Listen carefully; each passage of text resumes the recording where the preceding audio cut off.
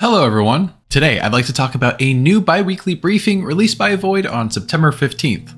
Looks like they may have goofed the date here, but anyway, let's jump right into it. This 39th briefing features an update to a teased map called Data Center. The data center is set at MindJot, a data hosting business established to be the place where the, well, explicit and illicit material in Ready or Not's canon is being hosted for the gratification of the depraved. MindJot is said to once be the service for people to voice their own opinions anonymously, a form of 4chan board if you will. But following a collapse due to the lack of popularity, they turned to handling illicit trade, human trafficking, and hosting less than family-friendly content on their servers.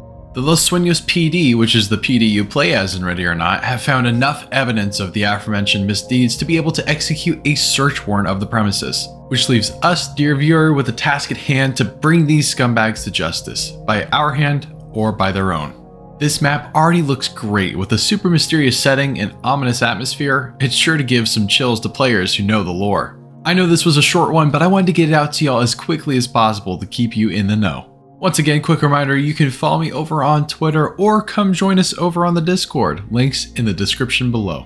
Anyways, thank you all so much for watching. I really do appreciate it. And as always, remember our sole objectives. Stop the killing, stop the dying. I'll see y'all later.